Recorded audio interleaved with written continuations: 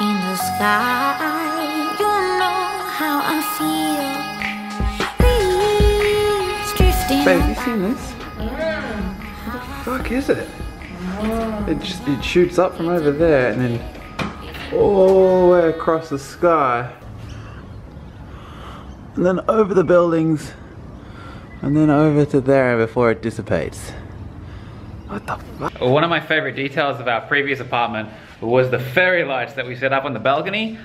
We set them up just sort of like along the balcony edging there, and it just provided such a nice little touch at nighttime when the sun goes down, the light goes away, and sort of just lights up the whole deck. Today we picked up these new set. This is like a rope style arrangement, which is a little different to our previous type, but check them out. We'll see what they're like.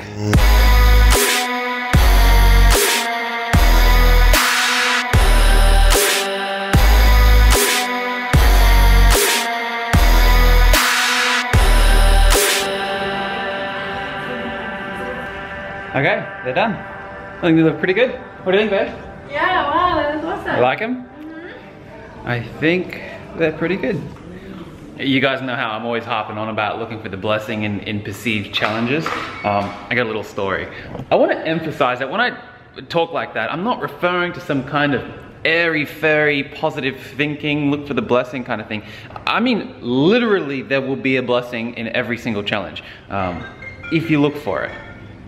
I gotta get my phone.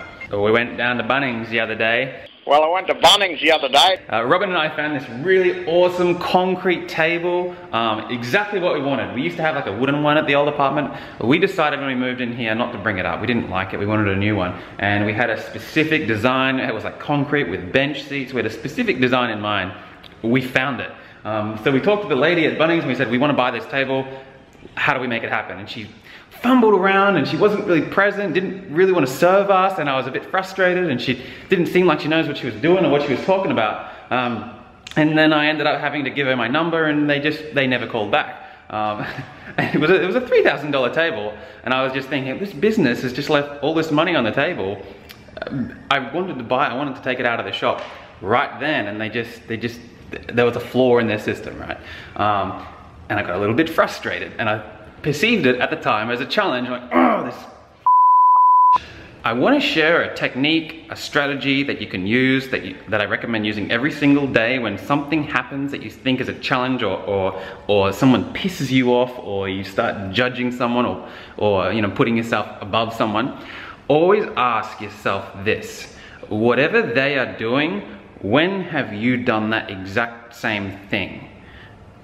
The power of answering that question, it neutralizes any judgments and resentments and anything, because I guarantee in some way or shape or form you've done exactly that. So to neutralize my anger with this woman, I sort of asked, like, when have I left money on the table in business? When has someone wanted to pay me for something, and through sloppy service, or through a lack of organization, how have I left money on the table? How have I not been able to serve someone because of that? And then I found all these ways, and then Snapchat started showing up from people saying, I want to buy this, I want to buy that, and I had holes in my business that I've since patched. I've fixed them now.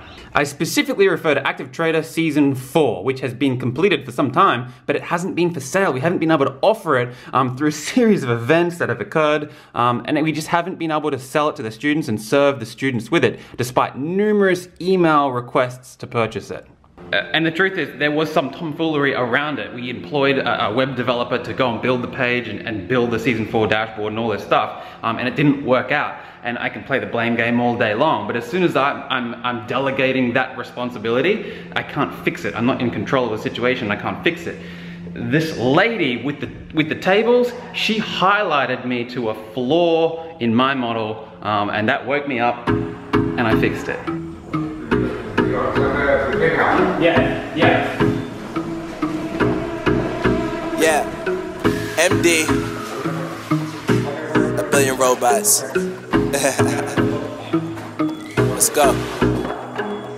Not only was I able to highlight a flaw in my own business, but a week later I found the same table at a different store for $100 less. To the seemingly incompetent lady at Bunnings, thank you.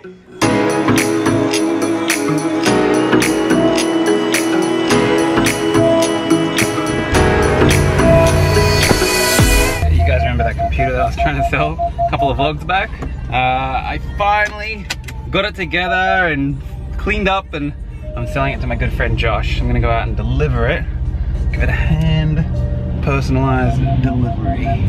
I've got a lot of stuff lying around the house and in storage and down in the garage now. Just stuff that I don't use anymore that I need to get rid of, I need to sell.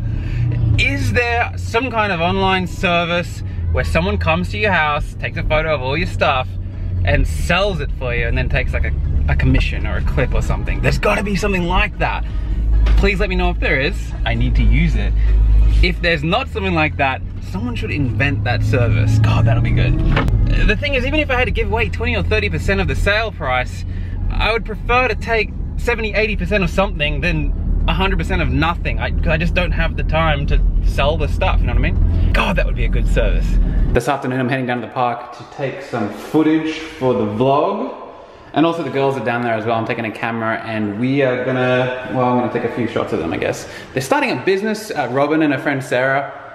It's called the Wellness Project. I'll post a little bit about it here when they get set up.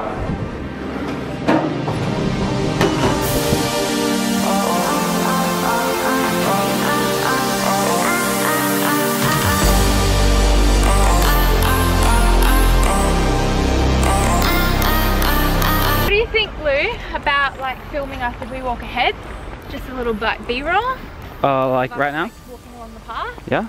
Yeah. Go. Just quickly on the G7X. Oh, yeah. Can I vlog this? Yeah. Can I vlog me filming this arrangement? Filming the filming. Someone said in my last vlog, when you start vlogging about vlogging, then you've run out of ideas. I haven't run out of ideas. I got a lot more ideas. I got a Word document filled with topics that I want to discuss, I want to talk about. Mini lesson topics mainly.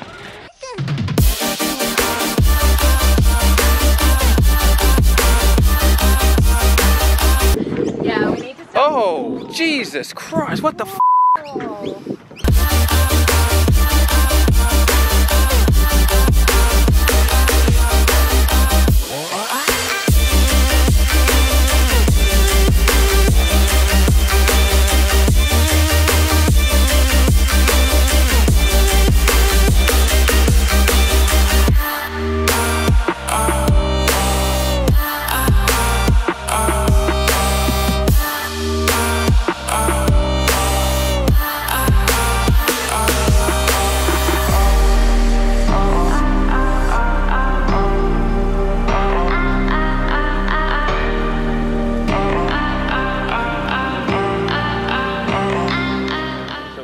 I would say a raging success. Awesome. Hey babe, could you unrecord on that? Yes, I can. That's a really nice shot of you.